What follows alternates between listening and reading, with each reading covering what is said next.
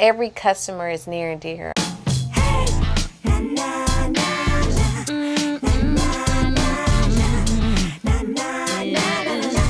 Custom hats are 70% of our business. We do rush orders, especially for our clients that we've been dealing with for a long time. We kind of know their sense of style and what they want.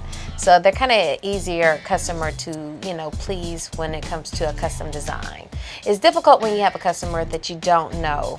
You don't know what their expectations are or really what they want. And, so, we just have to learn our client. The business is built on repeat customers. I would say 85% are repeat customers. Because we really targeted repeats. And customer satisfaction to make sure that they come back.